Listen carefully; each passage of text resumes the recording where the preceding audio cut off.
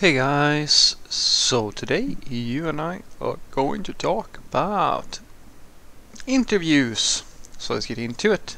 So the question in question was, hi Frederick, I really miss the coding example videos. I know it's extra work. Okay. Anyway, would like to know your opinion about interviews in Europe, where sometimes they seem to be asking for an entire IT department. I had a couple of experiences recently, and they asked about DevOps, front-end security, node performance, a lot of very specific tools, and not things you expect a senior dev to know, but a person with 5 years of experience in that specific company to know. It is so weird. I usually take that as a red flag, but it's more frequent practice every day. I prefer US companies because of the interviews. They usually ask you for general knowledge, maybe some fundamentals, and the algorithm and data structure, the structure typical stuff. Thanks again for everything. Spending time watching your videos is my little whim every day. Well, thank you. I'm happy to provide whims for the masses. Okay, and as for the coding example videos, it's really simple, guys. The reason why I haven't made them is because I have other stuff that I'm doing. Right now I'm working on well, it's been a long-running project now. It's a private project that I've been building. It's going pretty well, I would say, which is taking up all my free time, so I don't really have any more time to put into like making videos and stuff like that.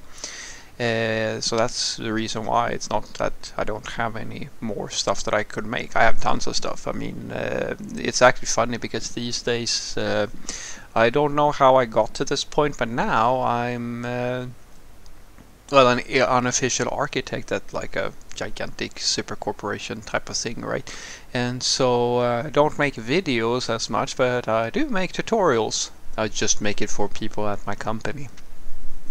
That sort of thing, like showing off. Showing off is a strong term, but showing sort of like experiences and how to work with different concepts, and it's usually at a little bit of a higher level. But it's the same deal, so this channel is already paying back itself, or rather, like the experience. And as for interviews and my thoughts on interviews in Europe versus the US, I can't really speak for it. As the thing I can say is that the thing that you are saying indicates to me that you are an inexperienced software developer, or like you're actually not that solid in your skills.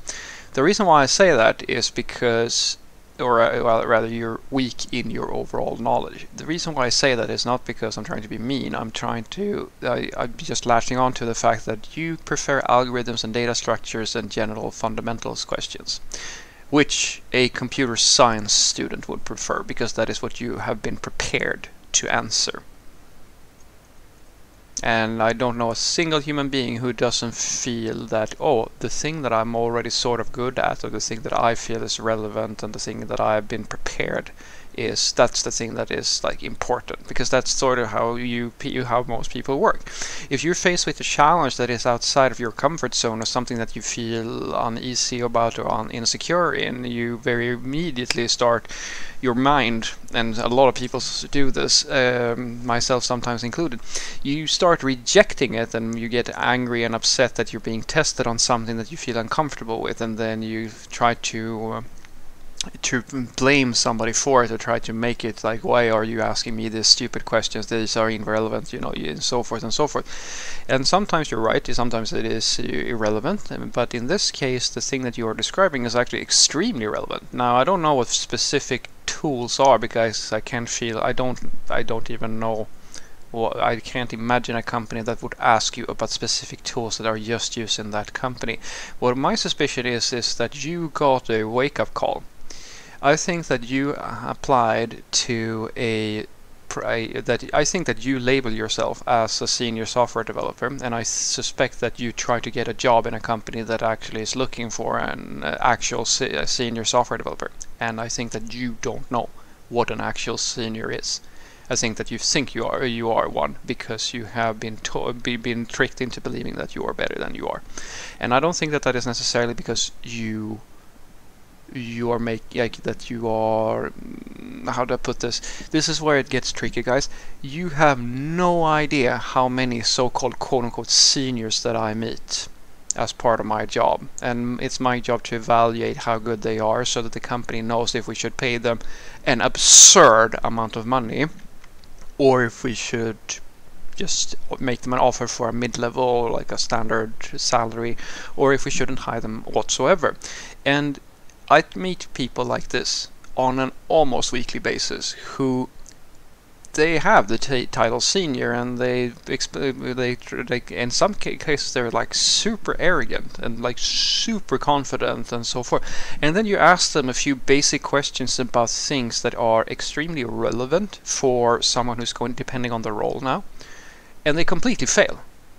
Like completely fail. Like it's not even like they and some of them try to pretend like they know, and some try to fake it, and some people are just annoyed, and like there's tons of weird responses to this sort of thing. And the thing that I like to say to people is that the hiring process is a very good indicator of how well does the company that you are applying to actually know what they need.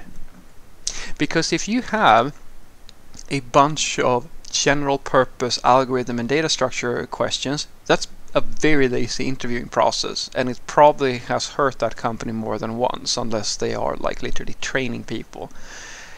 And the sort of work that is being done by the people in there is like, let's just say that I would not want to work in such a company, because as I said, having a really lazy interviewing process means that you have a bunch of complete morons, most likely, I'm sorry to say, working within the company, and the code base and the overall process of the company is very likely to reflect that, because it is not possible to figure out if someone is a senior level developer or a mid-level or something like that by just asking some basic algorithm and data structure typical questions.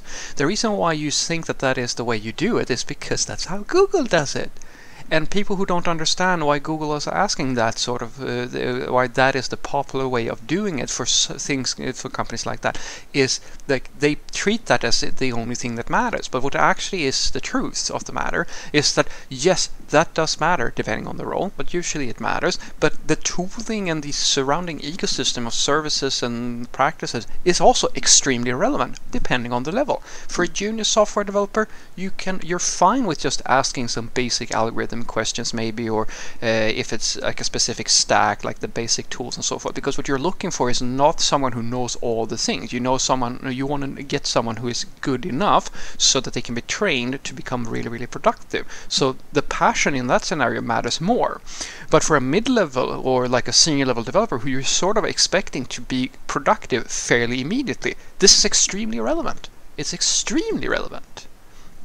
But then you have the other extreme, and I've been in situations like that as well, where you have people, like in the hiring process, where they ask tons of completely irrelevant questions. They do not matter whatsoever, and that is usually an indicator of incompetence rather than be like laziness or ignorance or things like that.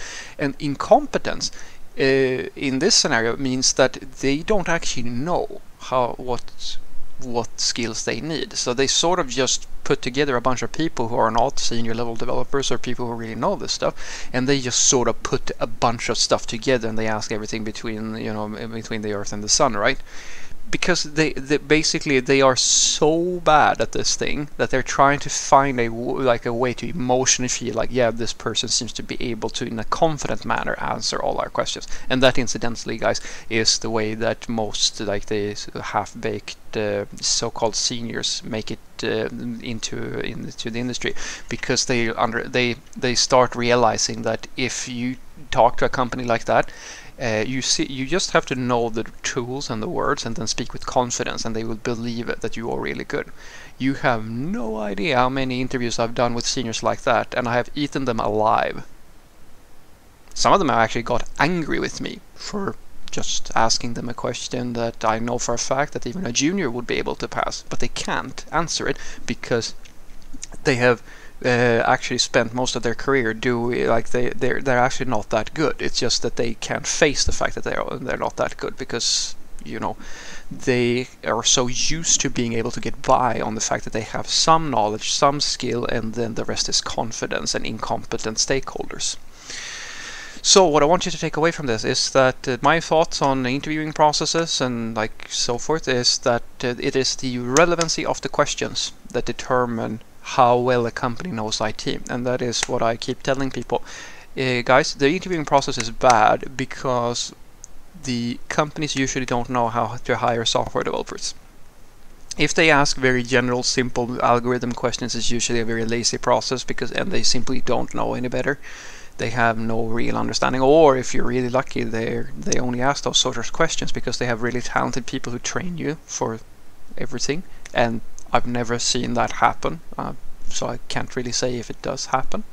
The companies who ask a lot of very specific questions, or a lot of, as I call them, irrelevant questions, who are they're basically, it almost feels like they're trying to fail you, are usually the companies who are incompetent. Like, they don't actually know how to hire people, and sometimes you are unfortunate and they have like seniors, or like so-called senior or mid-level developers who can't handle the power of saying whether or not somebody should have a job or not, and so they let their ego or their, I don't know, get in the way, and so they try to get really on your case because, as I said, they're emotionally mature.